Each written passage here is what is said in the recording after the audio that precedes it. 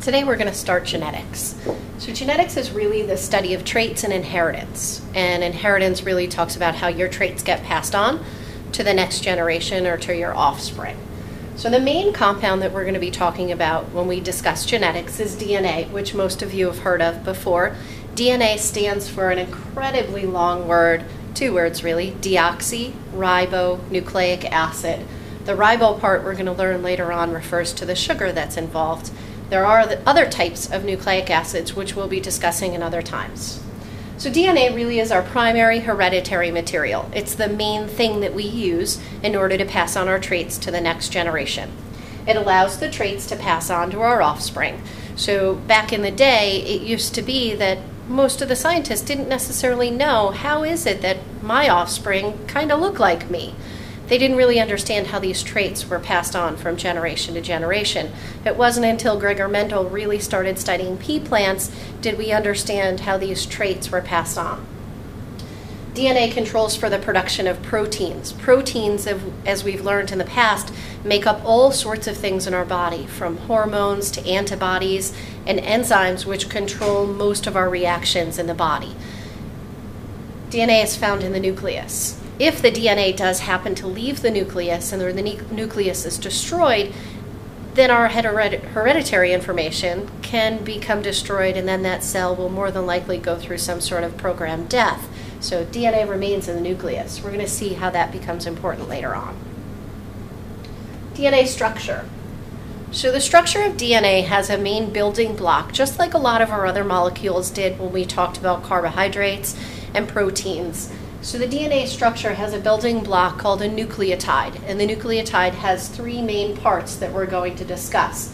It has a phosphate group, which has the element phosphorus in it. It has a sugar, which in this case, it's a 5-carbon sugar called deoxyribose, which is where the name comes from. And then it has a different type of nitrogenous base, depending on what order we're in and what part of the DNA we're looking at. There happen to be 4 different types of nitrogenous bases that DNA uses. The A represents the base called adenine, the T represents the base called thymine, G stands for guanine, and C stands for cytosine. So many times when we talk about DNA, we'll only use the first letter of each of the bases when we write it out and represent it. Oftentimes when we talk about DNA, we'll even only just use the base, and we'll imply that the sugar and the phosphate are attached to it. Nucleotides form very long chains of repeating units, which in the past, when we did talk about our other organic compounds, we called those polymers. So when our building blocks link together to form these long chains, that's considered to be a polymer. And remember, DNA is an organic compound. It's part of the nucleic acids, which is one of our last organic compounds we'll discuss. DNA structure was discovered in the 1950s by 2 researchers called Watson and Crick. It's pretty historic when they discovered the DNA structure being what's called a double helix. That's the term that they used. They were able to figure this out using special types of X-rays. So the DNA double helix has 2 what we call complementary strands. Complementary means that we have kind of like an opposite pairing. Okay, so on the opposite side we have something called the complement. We'll talk about those rules in a minute. The strands are twisted into a ladder spiral-like structure. So we see this spiraling ladder. The inside rungs of the ladder are made up of the nitrogenous bases, and the outside portions of the ladder are made up of the phosphate and the sugar. So the nitrogenous bases in the center are joined by weak hydrogen bonds. Those hydrogen bonds in the center are very weak so that it can actually break apart in order to replicate and carry out other processes.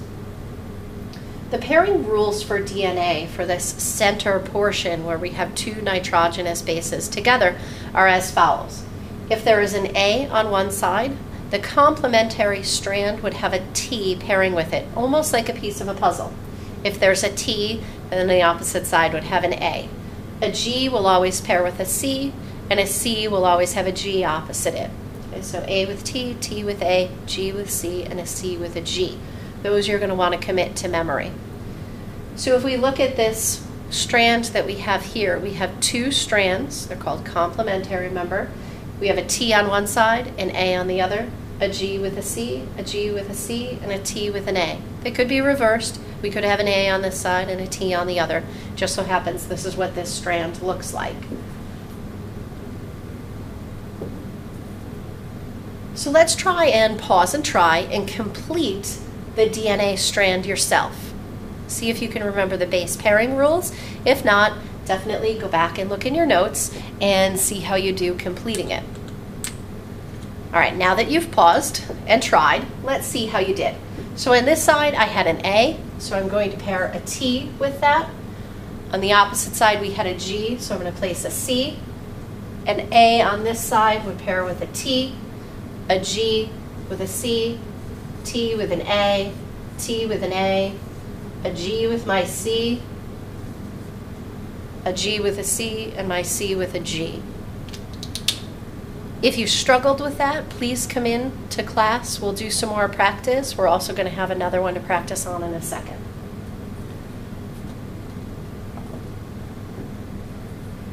When we talk about DNA, we talk about something called the universal genetic code, and it's really just the sequences of bases in our DNA. We call it universal because most living organisms do use this same genetic code and are made up of DNA. When we talk about the living organisms in the animal kingdom and the plant kingdom, they all have DNA in them, which we share among everything. So the sequence of bases in our DNA are pretty unique to each individual. Humans have approximately 4 billion base pairs long of bases that make up our individual genetic code. And as we go along and read the genetic code, or there are computers that can read your genetic code, it's read in groups of 3 bases, which some people call triplets, or often it's typically called a codon. So that's any 3 bases in a row. It's kind of like as you're reading, you chunk together letters into words. Well, our body uses words of DNA that we call codons, but it just so happens that every word only has 3 bases.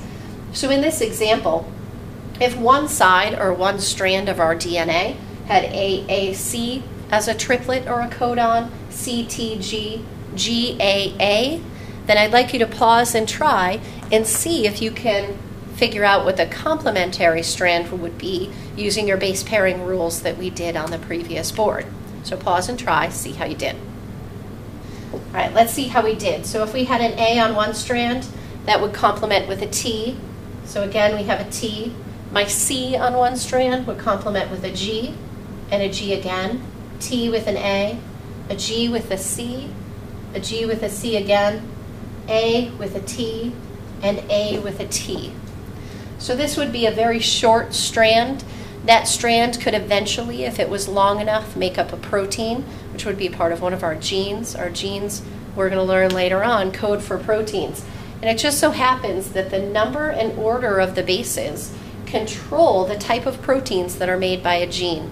So really all a gene is just a sequence or a portion of your DNA, and that sequence is going to control your traits, and the way it does that is by controlling the proteins that get made.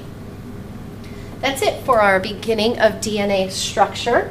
So if you would like to try to see if you can maybe make up a couple of strands yourself and practice making complementary strands, we're going to be doing that a little bit more in class as well.